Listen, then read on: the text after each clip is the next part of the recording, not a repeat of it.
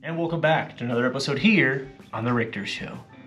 And today we are actually going to review Quito Airport Suite Hotel. Now I do have to inform that when I got to this hotel, it was almost 1 in the morning, so I wasn't able to film too much around. It was just too dark at that time and I was just too tired. Unfortunately, that's the time that my plane landed and I had to go through immigration. And it just took me more than an hour and a half to do all that. The good thing about this place is that it's about 10 minutes from the airport, so it's pretty nice and sweet. Now, I'm only gonna be here for 10 hours. That's the reason why I got it. Unfortunately, I would have preferred if I would have landed in the afternoon. Maybe I could have gone out to the city and explore, but I got here at 1 in the morning. There's really not much for me to do, and I gotta catch another flight at 11 in the morning. So, yeah. I'm just using this place as a place where I can sleep, so I can take a shower, and relax until my next flight. Anyway, I want to say that it was nice that the attendant was here waiting for me, and I did book taxi through the hotel itself. It cost me, as of now, it cost me $8. I gave him 10, so I gave him like a $2 tip, and I just came straight to the room, no hassle, no problems. There is Wi-Fi, and pretty much knocked out.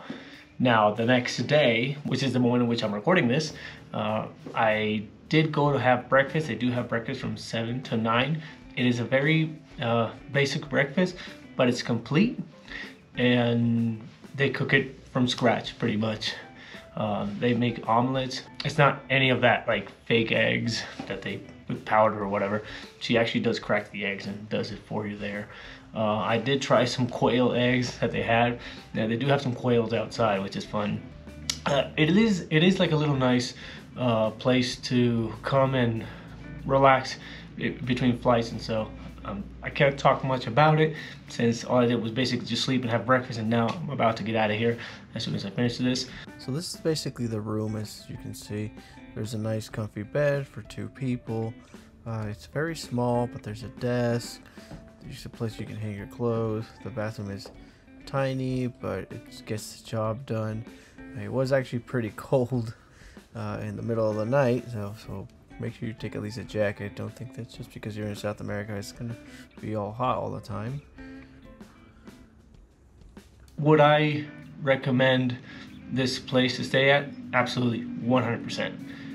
If you're doing it for the purposes that I'm doing it, by all means come and do it yourself and stay at this place. And I'm gonna give this a rating based on what I did and based on the experience. On the Richter scale,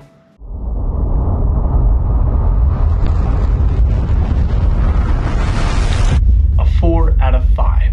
That is correct, a 4 out of 5, and that is because it's not really a 5-star hotel.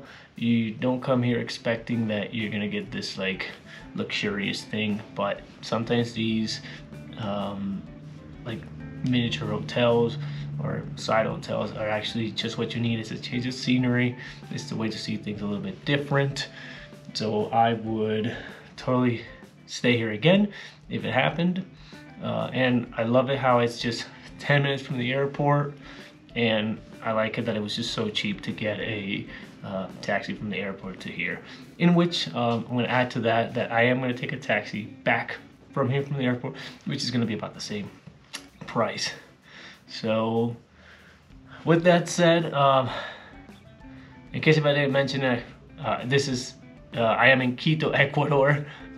I'm a little tired, but yes, I am in Quito, Ecuador, and that's what this place is actually located at in particular.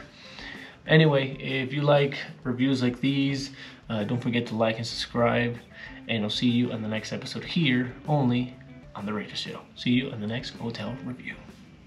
Shout out to the host of the Richter. This the Richter Show. The Richter Show.